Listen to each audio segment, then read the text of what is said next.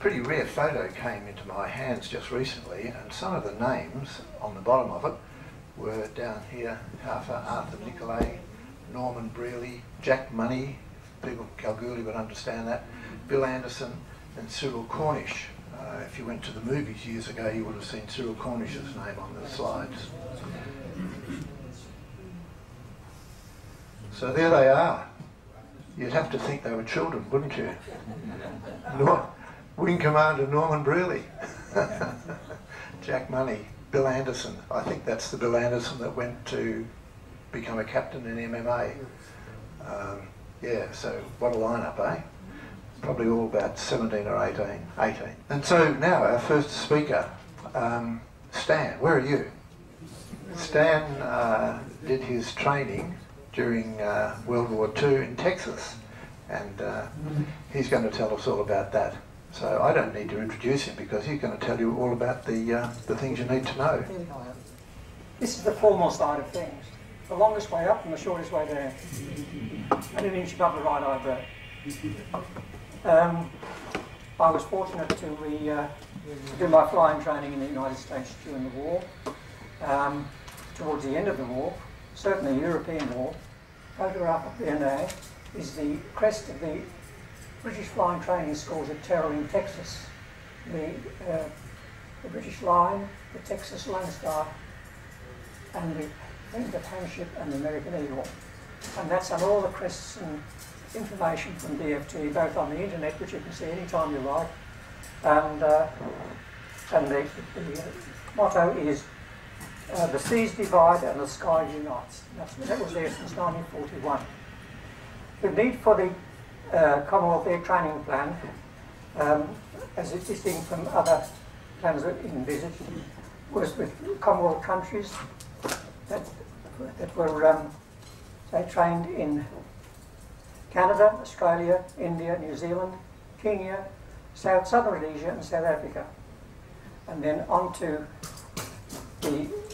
prior to the entry of the United States after Pearl Harbor, there were two schemes in the United States, one called the Arnold Scheme, under which Chip Harvey, our friend here, was one of the students at that point, and Joe Ward, who was with the Tower Scheme, which was associated with the Navy, American Navy during that time. The schools, the British Flying Training Schools, were formed in the United States, and they were situated at Terrell in Texas, where I was, Lancaster in California, Miami, Oklahoma, Mesa in Arizona, and Clewiston in Florida, and Ponca City in Oklahoma. The problems of entry into bringing the Royal Air Force into the United States for training was a lot of problems with the isolationist groups, in particular the Nazi Bund movement, which operated in mainly New York. If you look closely up there, you'll see the Nazi flag in the centre there. That was just prior to Pearl Harbor. And after Pearl Harbor, of course, the United States came into the war, and that's when the British Flying Training Schemes became operative in 1941. Actually, the implementation of the schemes came about as a Lend-Lease agreement, which most people know about, but what you probably don't know was it was only finally paid off by the Palmers in 2006 when they made the last payment of $83 million. They've been paying all those years, those 60 years, paying back the Yanks. I joined the Royal Air Force in Cardington in 1943, and of course went to Lord's Cricket Ground to be kitted out, and then went to various Royal Air Force establishments in the UK. Did my 12-hour flying test in Kingstown, Carlisle, before lining up for supposedly Canada. We were kitted out, and all that kit was marked for Moncton in Canada. And when we got to New York on the Aquitania, we found that we were going to go to the States to for me anyway. But we went on the Aquitania, we zigzagged all the way across the North Atlantic because of the submarines that were operating there at the time. And it was the first of the repatriation ships from Europe, bringing the POWs and the wounded back to the United States. And he went up the Hudson River, and the American fervour, because of that, the Yankees gave them all a wonderful reception coming up the Hudson River. American fervour and perhaps nationalism organised the lighters and the support vessels with the very best of big bands of the day, you know, Tommy Dawson, the whole lot, were all there, with the Varga girls. Anybody remember the Varga girls? And they were real. They were trapped on the deck of these lighters and that. And the trouble was it caused the ship to go to some 30 degrees. And it's just a fact. And they had to tell the lighters to go separate themselves from one side to the other so the ship would... This is the Aquitanian, nearly capsizing. That's the river. We spent a few weeks in New Brunswick and New Jersey and then off to Terrell. We were kitted out in United States Army Air Corps uniforms because of the isolationist problems they were having at the time still. And the only thing that distinguished us from the others were that we had a little white flash in our hat, that's all. And there you are, we have the Texas, state of Texas, and the A is just east of Fort Worth and Dallas. It was nice and handy for weekends and things of that nature. The BFTS was staffed in the following manner. The RAF administration, the United States Army Air Corps Medical Services, catering was by civilian caterers, with their wonderful foods that you hadn't had in England for donkey's years. Ground school with civilian lecturers, flying school with both primary and advanced aircraft, with civilian instructors in the main, crop dusters and the like. Wonderful flyers intended to teach us a few flying skills that were not in the RAF syllabus. Accommodation was the norm, with the exception of the ablution blocks. They were completely devoid of privacy. The Yanks were always very conscious of cleanliness, and I recall that the toilet pedestals were in line in the centre of the block and serviced with hot water. The trick was to creep up behind the bloke and trip the lever to give him a nice warm hot reception. Having no divisions, it was easy for the cleaners, they just washed down with the hoses, of course. They're so keen on perpetuating the BFTS in Terrell that this is a current showing on their website, showing events happening recently in September. They've kept up the association with the Royal Air Force and the BFTS Association in England for 60 years, and they just perpetuate that because they really took us to heart. Weekend passes were earned, and students had to reach grade that warranted this. I always seemed to get by and was always looking forward to the dances that were held in Elm Street in Dallas, where Kennedy was assassinated years later. That was great, and soon came to accept the time the Yanks were always keen to sing their national anthem, which was okay with me. But all 5 verses, you know, they're so nationalistic, they wouldn't be content with one verse, they had all 5. And the locals organised many dances and homestays in both Terrell and Dallas, and whilst at Terrell, with other family excursions when we were in New York, and there were girls in abundance. They just threw themselves at us. We had to fight them off. Most pilots found it very difficult to come to terms with the age-old problem of race at the time in Texas. I got in a bit of a scene. It was of course south of the Mason-Dixon line, which literally separated the north of the USA from the south. To some extent, it still occurs. Public transport was not available to us at Terrell. We had to hitch rides to Dallas, some 35 miles away. I found the ground school training was a piece of cake compared with what we experienced in the UK, Tooting and later in Torquay, and where the lectures were very formal, sometimes quite hard to follow.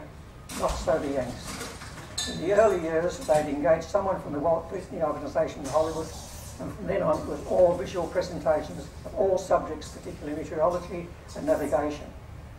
It had these pictures of things flying up friends and all the rest of those wonderful meteorological names which seem to escape me these days, but it was very, very simple. It was in cartoon form and everybody accepted it.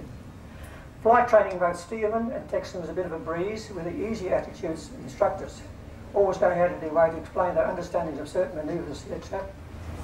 That, by the way, was a book that was printed about 10 years ago, and it outlines all the different schemes in the United States and written by a professor at Dallas University. The civilian instructors were just as they see him there, and they were wonderful blokes. Mine was just not unlike in any way.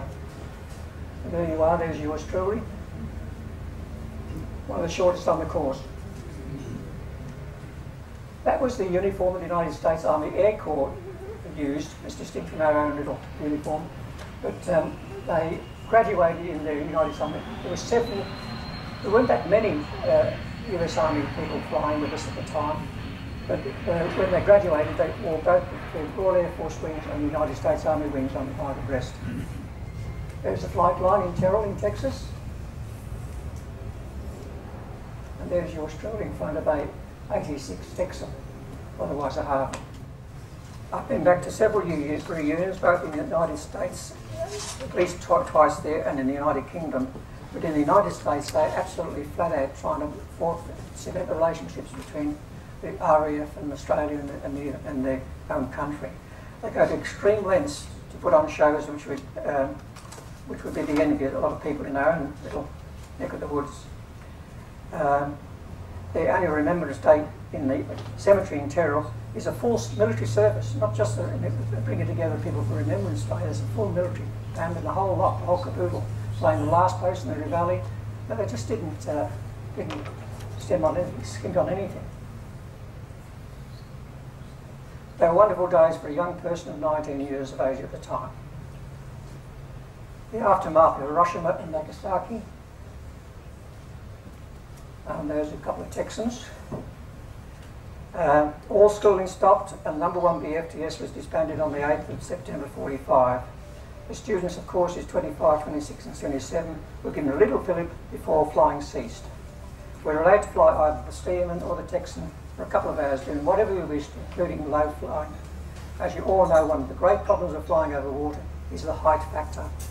Terrell had many such lakes around, and 2 of our students were killed in the last week of school doing just that. One of them had been selected to play the bagpipes in the farewell to the Terrell parade. So it was a very sad ending to it. Then back to the UK and post-war RAF, went by train to New York and Fort Hamilton, sailing there with Queen Elizabeth, but founded later and burnt in Hong Kong.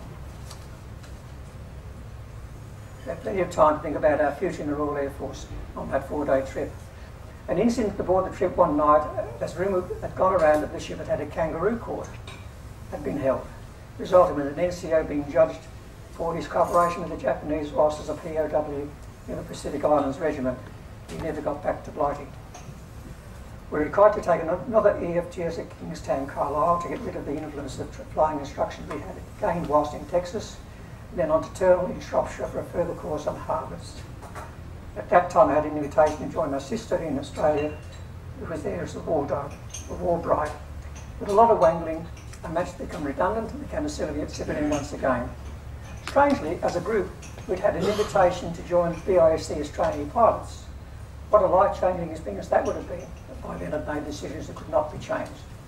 Left for Australia in the old ex-trip ship Dorsetshire and arrived at Oz in Fremantle in January of 1949.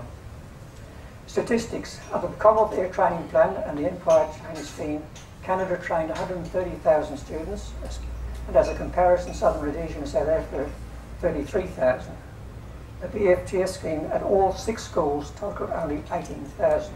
So you can see the USA involvement was not that great, although we scored the following awards and medals: a Victoria Cross, 3 Air Force Crosses, 4 Distinguished Flying Medals, and 38 Distinguished Flying Crosses. Chip Harvey and Joe Ward, of course, trained under the same scheme. I've mentioned them before, but one under the Arnold scheme or one under the Tower scheme. I would like to thank Brian Turner, who composed the graphics for today presentation. All I had to do was find a few photographs from yesteryear rather, and with my brain in top gear became quite chuffed with the outcome.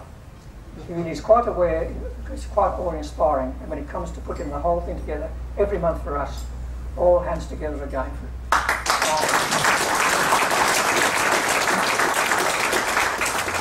Thank you.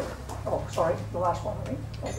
That was an aircraft that we didn't use too much at Terrell, the Vultee Valiant, because it was called a Vultee vibrator. They actually felt a bit sunny. They didn't use them after a while. That was a cow of an aircraft. Well, Chips would know because he probably would. It's a cow of an aircraft. Well, I can have another look at it for that. That's the cemetery of Terrell in Texas, where we lost 21 students, and it's looked after by the War Graves Commission and the local people, who are wonderful people. Don't ever get the impression that Americans are like they see on TV. They're not. They really are wonderful people. And there you are, back in the saddle. And there you are, yesterday and today. Thank you.